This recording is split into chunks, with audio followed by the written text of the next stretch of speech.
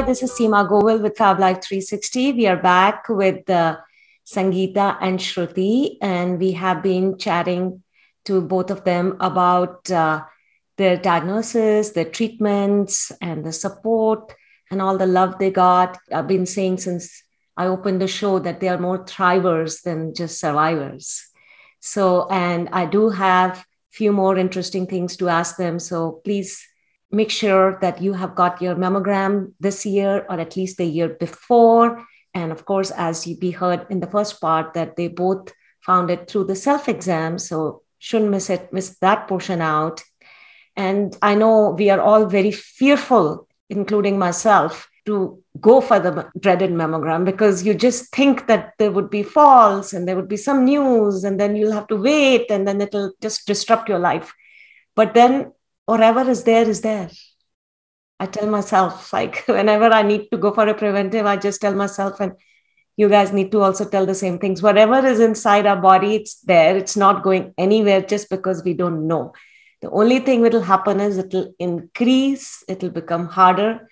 We can treat it better, faster, quicker. Maybe we can catch it. Maybe we'll need less treatment. So here's my request. So we'll get back to our conversation with Sangeeta and Shruti. And so Sangeeta, I want to ask you both is about the treatment, especially the chemos. How was it after each chemo? Physically, mentally, emotionally, spiritually? What helped you stay afloat? Shruti, do you want to go first? Or? Sure, I can go first. Yeah. For me, so I had 16 chemos. The first 4 were extremely hard. They were every other week, every other Friday. The last set were not as hard.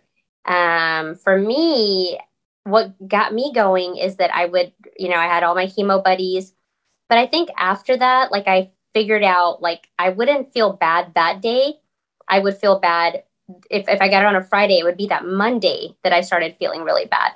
And I just kind of knowing my body and stuff. So that Friday, Saturday, Sunday, I would just go, and I think a lot of people worried because they were like, you're driving yourself to chemo and you're going to pick up your kids. But I try to keep my life as normal as possible, and I wanted to, like, I didn't want to be a sick cancer patient. If I felt good, I wanted to do everything I could. And I didn't like that people were like, no, you don't need to do that. Don't pick up that. Don't, like they would tell me, and I didn't like that. So treatment for me was 16 chemos. Right after that, they shrunk the lump. That was the reason for the chemo.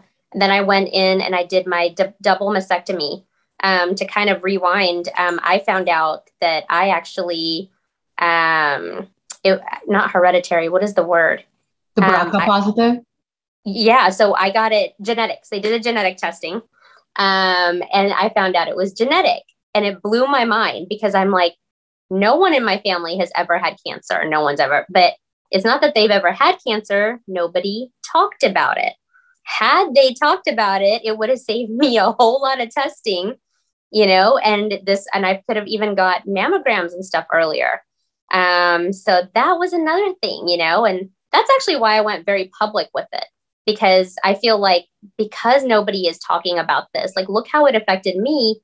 The minute, like, I found out, I told my kid's pediatrician, and she just wrote it down in her chart. And she said, starting at age 18, they'll have to start getting tested. And I'm like, great, that's awesome. I need them to start getting tested, And then a lot of stuff I didn't know, like, had I not told my own pediatrician, my children couldn't get certain vaccines because they were live vaccines and I was immunocompromised.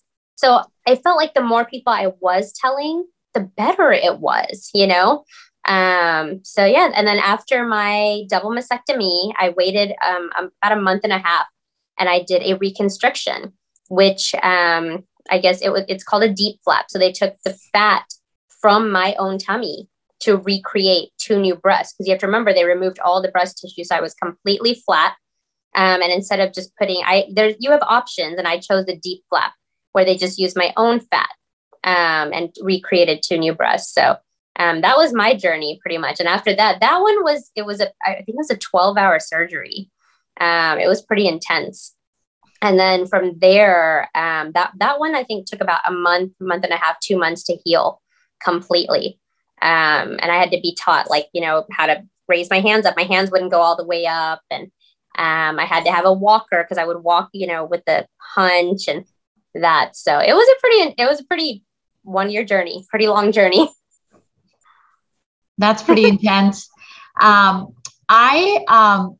My chemos were rough, and I had been told that the chemos were rough because the kind of cancer I had, they had to go with a pretty strong chemo dose, and I had a 5 centimeter lump in my breast. So I would say I had 8 chemos every other week. And leading up to the chemos, the first week was a little bit of a wash, but the second week I felt better. But after the chemo, I had planned mine on Friday as well. Friday would be fine. Saturday and Sunday would be crappy. Nausea, not sleeping, uncomfortable, sometimes pain. And every time it was something slightly different. Just when you thought you mastered it, something else would happen in your body. And then I remember the Mondays after my chemo. Generally, I'm a manic Monday kind of a girl, right? Go, go, go. They ended up being mute Mondays. Those Mondays, like, even if you said something to me, I wasn't processing. So I would have no meetings, no nothing. It was like a silent treatment for me. By Tuesday, I would start to get a little bit more normal. And then by Wednesday, I would spring into work. I would put on my wig. My husband would drive me into town, and I would go in there, and I love it because nobody at work, even if people knew, they wouldn't stop me and ask me how I was. They just let me be. And I would get back in the car, and the first thing I would do is rip that wig off because it was like freedom. And that's what happened. The interesting part was, for me too, I reacted really well to the chemo after all that pain. And I had every plan, like you, Shruti, to go through a double mastectomy. In a way, I felt like my breasts had betrayed me. And so I wanted to be done with them. I wanted to start fresh. And every doctor at that point, and a very good friend is a plastic surgeon, she introduced me to other doctors, advised me against that. They said, you're over-treating yourself. It makes no sense. Go for a lumpectomy. So I literally had to fight with the doctors, and then they convinced me. So I'm so glad I didn't go with the aggressive treatment. I did the lumpectomy. But then I had to go through radiation for every day for 5 weeks. And, I felt like the worst was behind me with chemo, and I didn't anticipate how much, but radiation drained me. By now, it was 7 months into the treatment. I was tired. My body was getting radiated every day. So just be patient with yourself is what I would tell. Everyone's journey is different. Learn from others and be open-minded, right? Like I was like, I'm done with these breasts. They are going. And then it made no sense. So I'm glad I listened to the docs. And the best thing I remember is the last day of radiation. It was the day before my daughter's birthday. When I was done with the radiation, they played, celebrate, good times, come on. And we had like bubbles in the small radiation room. So the nurses and doctors were amazing. I built some lasting friendships with them. And this was Dana-Farber. This was at Dana-Farber, yeah. And Shruti, which hospital was your? Can you share that? I did the South Austin Cancer, Texas Oncology. Okay. Oh my goodness. I can just see it like this is all the details are getting etched in my mind. I can just see it like a film. Okay. So now you both have been cancer-free for a while. Sangeeta, you've been for more like exact 5 years now, yeah. Actually. And Shruti, not exactly 5 years, but almost getting there. So tell us like how your life has changed and what kind of lifestyle changes have you made and what are the lessons learned and how have they changed you internally? Like you feel like a different person or you're the same, but 2.0 version? Yeah, I mean, I can go first. For me, I think it's the day you hear you have cancer, I thought that was it. I thought I was going to die. I remember going to my oncologist the very first time I ever met him. I looked him in the eye and I said, am I going to die? And he looked at me straight in the eyes with the biggest smile and said, no way. And those 2 words changed my life because I was like, wait, if I'm going to live, I'm going to live, you know? And I feel like I live my life differently now. Like I'm a little more gutsy. I was the kind of girl that used to like, we'd go on family vacations and my family would always have all the fun, my extended family, everyone. And I was the girl that just kind of stood in the corner and watched them have fun. And then right after my diagnosis and everything was great, we went to the Bahamas and we did cliff diving. And I was the first one that did. And everybody was shocked. I was shocked myself. And I think that's how, you know, my little one, my 3-year-old taught me to always stop and smell the roses. So I try to live my life like that now, because to me, I was being very dramatic, but I did feel like I could have died, you know, and that's what it felt like. And I got a second chance. I need to really enjoy my second chance now and live it up, live life to the fullest. Your fire and your desire got you there. And I think is being steadfast through, even with ups and downs. And Sangeeta, I know you mentioned many times that you know why cancer happened to me and there was a reason, and you made a lot of changes, things changed. So please share that with us. Yeah, you know, and it's just two people going through this journey and very different reactions. I've always thought of myself as a very strong person, a warrior, a fighter. So when I had the diagnosis, while I shed a tear, I was like, if anyone can deal with this, I can. And yet I felt anxiety, I felt pain. So I had to kind of learn to recognize those emotions. But I would say I'm actually extremely grateful for my cancer. It's made me a better person. It's helped me fight my fears, similar to you, Shruti. One of the biggest fear I had in my life was ever losing my dad. My dad was my mentor, my hero, my guide, my everything. And I think if I hadn't gone through the cancer experience, my dad passed away 3 years, I would have been shattered. And so I've learned, like, you know, there's more to life. Of course, I miss him. Of course, there's emotions. So I feel tremendous gratitude. And, you know, whether it's at work or in life, I bring my whole self. I ask people to make me time. I stop in to check in with my feelings. There are times where I would do things because it was the right thing to do or because I was going with the flow. And now I stop and I'm like, is that what I want to do? Sometimes I'm having conversations with people and I'm not getting a great energy. I'm feeling it's a waste of time. I would in previous life would engage in small chat. Now I'm like, you know what? I'll find a way to conclude the conversation and move forward. And so I think I've got more courage.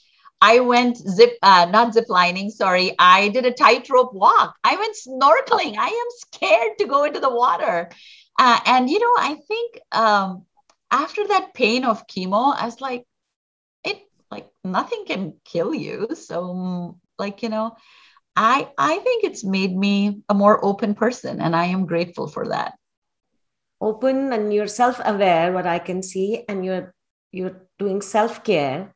You're mindful, right? So those are the things you have understood, like you mentioned earlier, that there were things going on with you a couple of years before the cancer. Yeah. But you kind of just let it go. And now you're so good with self-care. You're aware of yourself. You're aware of your body, your emotions, your vibes, your feelings. So things like that will not get past you now. No, true. And I would tell every woman, take care of yourself. You can never give out of an empty cup. It's simple, but it's just remarkable for me. I always would do something for my kids first and then me. I've kind of reversed. I'm like, let me get myself in a happy mode and then I will give. Same. And I think I give better. I'm a nicer person to be around, honestly. And so I would say, you know what, after all the treatment, I had a frozen shoulder. I know you said you were on a walker. I couldn't squat on the floor. I am now doing lunges and I'm doing it proudly, but I had to work my way to it. Yeah. And so please take care of yourself. Put yourself first.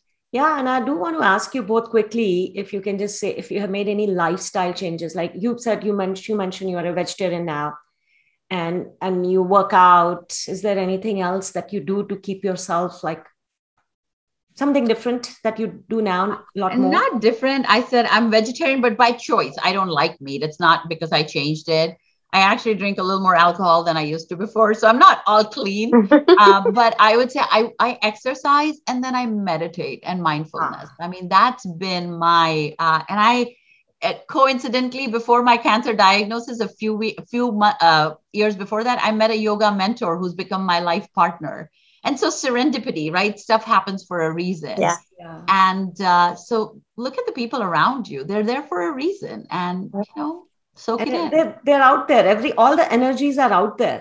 Whatever we want, I feel like whatever our desires, whatever we are supposed to get, they're out there. We are just not grabbing it. We are just not paying attention. And we have to be in that place to be able to see it and understand and grab that opportunity. And Shruti, what Sangeeta just talked about, how does you afterwards? Yeah, no, I mean, what she said, so once a year, I actually go speak to about 800 Indian women. And, I talk about, I give the example of like, when you get on an airplane, they tell you to put your oxygen mask on first. So I'm speaking to 800 Indian women. I'm like, how do I get through to them? Because it's true. You can't help anyone unless you help yourself. I didn't mention this. I forgot to, this is very important, but I neglected my doctor's appointments for 5 years.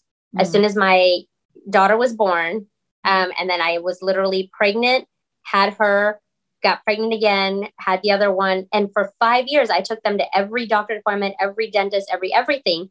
And I didn't go to any of mine. And had I gone to that, I'm pretty sure I would have been in much better, shape, because I was stage 2 by the time I found my lump, and 38, right? So that shouldn't have happened. I should have been going every year. So I go and I speak to all these women and I say, listen, we as women, we take care of others. We take care of our husbands. We take care of our kids. We take care of everyone. But if you don't take care of yourself, you can't take care of anyone else. And for me, self-care is now like, I go for regular massages. And, just yesterday I woke up and I was like, I'm done. I'm burned out, and I know that now. And instead of getting to that burnout phase, I told my husband, you have the kids all day. I am going to go for a massage. As soon as it was done, I went to get myself a juice, and then I went to take a bath, and I read a book, and, and I wasn't, usually I'd be like, oh, I feel so guilty. My kids, it's a beautiful day, this and this. But I'm like, if I don't get back to 100%, no one's going to be happy in this house. And I've recognized that, and it's not fair to anyone. So I will, if I start getting to that, that phase, I guess I should say, then I do take care of myself. I actually also I have a therapist, and we have great talks. Like I just get out everything that's in my head. It's not, anything bad or whatever, but it was just like all my thoughts, I tell her, and it's nice to have that outlet. And I talk about that a lot because I feel like having a therapist was amazing for me, and it's very taboo. It's right. Like if I tell people, some people start assuming, are you crazy? Are you this? Why does she go to a therapist? And doesn't she talk to her friends, her husband, whatever it is a very big thing. Believe it or not. And so I write about that all the time. I'm like, it's okay. It's okay to not be okay. Go get help. I go to a dentist for my teeth. I go to a therapist for my mind. It's not a big deal, and that helps me a lot. That is such a huge takeaway. If somebody has to really get one thing out, that's it, what you both just said, preventive. And of course, that includes all those mammograms will come in that. But being self-aware and taking care of yourself, and before giving to others, what do you have if you don't have anything to give inside you? Like they're not going to forget the best of you. They're not going to get anything out of you. Right. So we have to be really, really vigilant and have that conversation with family and have a backup plan. Like, you have your husband, maybe everyone doesn't have that backup plan, right? Husbands travel, they're busy, single moms. So have a friend or, hire somebody or a parent or neighbor or do like a swap, like I'll take care of your kids once every support Sunday, whatever. But right. I think it's really, really good idea to be aware and have a plan and follow that through and take the appointments for the whole year today. Yeah. OBGYN, preventive, mammogram, all the appointments, just take it because appointments are hard to get now. Yeah. Really hard to get now. So thank you so much. This was very insightful. And as we wrap up the show, I can't let you both go without sharing your proficiencies, your expertise. I would say it's number one, have a budget. Whether it's 100,000, 200,000, 50,000, 5,000, have a budget. And at Fidelity, we have a simple rule that we say 50, 15, 5. 50% of your income should be for all of your everyday expenses, your groceries, your electric bill, your taxes, all of that. 15% put away towards your retirement. It may seem far away, but it's going to come. And 5% for other savings, whether it's emergency saving or another goal that you have. So if you add 50, 15, 5, it's 70. You still have 30. 30 is your take home. Do what you want with it. It's liberating to have a budget. If you don't have a budget, you're probably penny pinching all the time. Have a budget and think of it like, I'm going to allow myself to do what I want with this much money. Wow. And that can be very liberating. And that's so empowering to know that. It is so empowering, because now you made the decision versus saying, oh, I'll see what's left over at the end of the day. Right. So one is absolutely have a budget. Mm-hmm. The second thing is, I like to tell people have a plan, and more than any plan, like think about what keeps you up at night. Sit down and ask yourself, is it the fact that you don't have an emergency saving? Is it that you don't have enough saved to buy a house? Is it that you're worried about caretaking for an elder? Are you thinking about, can you afford daycare? So should you quit your job? What is keeping you up at night? Often our thoughts are a mumbo jumbo. And if you write down what are the 3 things, at least now you know what you're solving for. So I sound like a shrink, but it's financial wellness, right? What are those things that are keeping me up in my finances up at night? And now at least I know how to go about tackling it. The third thing I would say is ask for help. Know your options and ask for help. Especially during the pandemic, we have seen so many women step away because they're caretakers, right? Or like, how do my husband and I work in the same house while the kids are also homeschooling? So let me quit my job. Understand what you're giving up. You're not just giving up your salary. You're giving up future bonuses. You're giving up your 401k savings. You're giving up, any contributions towards Social Security. So you're giving up more than just the job. Maybe go talk to your manager. A lot of employers have new policies now. Maybe they're okay with you working, fewer hours. Ask your husband, sit down and say, is this the right thing for our family? Think about a nanny and how many hours are you hiring a nanny? And maybe that might actually help you because you have a career trajectory or career goals. So ask for help as you think about your financial wellness. You don't feel alone, please. Oh my God, Sangeeta, I could see the shift in your voice and your tone while you talked about your passion. That was amazing. 25 years, this was like a different hat completely. Really, thank you so much. I think these are extremely useful. You just simplified the whole life in 3 little things. Thank you. And Shruti, you are a social media influencer. You share your life, your behind the scenes journey. It helped you. Now you have a large following, and now of course, you're cancer free. So you are doing a lot of good stuff. You're sharing good content, inspiring women, accentuating the positive, sharing about children, parenting, travel, a lot of things.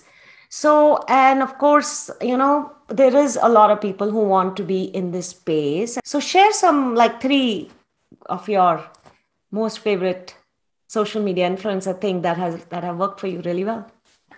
I think for me, everyone thinks they have good content, obviously, but I think being consistent with your content. If you come to my page, you know that I'll probably talk about Austin, Texas, being a mom, and breast cancer. And I try to just mainly stick to those things. And I feel like, that has helped me because people want that consistency. They're following you for that reason. That's the number one thing. Number 2 is I like to partner with people that have similar pages to mine. So if I know, that I'm working with a ton of people that are in the breast cancer space, I'm doing a lot of lives, I'm connecting with a lot of people, and I'm bringing those people to my page. And their followers are now following me now. So partnering with the right person is huge. And then what was the third thing? I think the third thing would just be, just being true, honest. The biggest one biggest piece of advice is just being honest, sharing your whole self, that kind of stuff.